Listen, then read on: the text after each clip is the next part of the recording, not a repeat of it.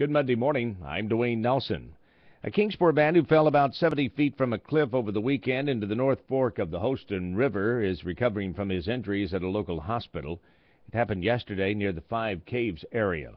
EMS crews encountered rough terrain in order to get the victim out and transported to Houston Valley Medical Center.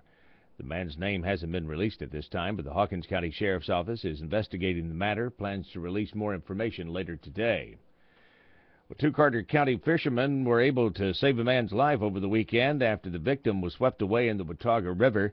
It happened in an area known as River Bend along Blevins Road. According to the Carter County Rescue Squad, the unnamed 39-year-old man was fishing upstream when the current pulled him under, and he came floating by two men face down in the water. They were able to get the man to shore, started CPR, and revived the man, who was taken to a local hospital.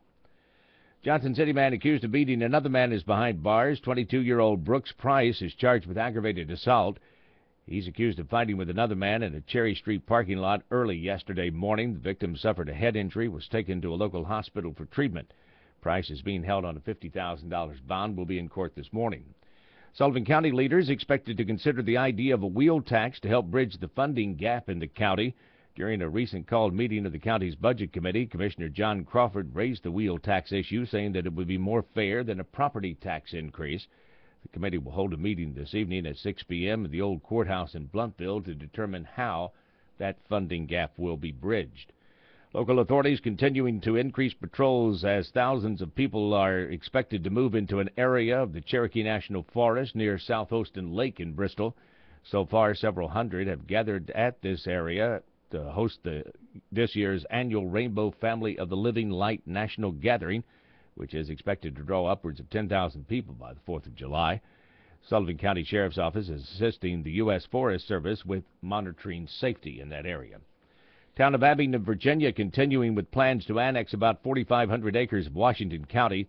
Targeted areas include a large tract of land between exits 19 and 22 of Interstate 81, an area of land extending to exit 13, a section between exits 14 and 17, and a large tract to the north of the town. The land would be added through a boundary adjustment, which is similar to annexation, but instead allows both the town and county to agree. Johnson City Power Board has named a new interim president and CEO. The utility's chief financial officer, Brent Kitzmiller, had this week to decide if he will accept that offer. The board said they chose Kitzmiller because he doesn't intend to apply for the job. Power Board continuing to look for a replacement for Homer G. Fellers, who announced his resignation last month after serving 38 years with the utility. More problems at Legion Pool in Kingsport starting today and running through Wednesday. The pool will be closed in order for repairs to be made to a pipe that is leaking about 95,000 gallons of water a day.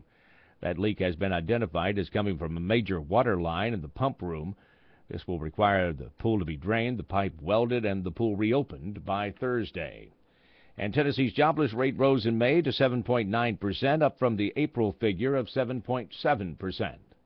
I'm Dwayne Nelson. Have yourself a great Monday.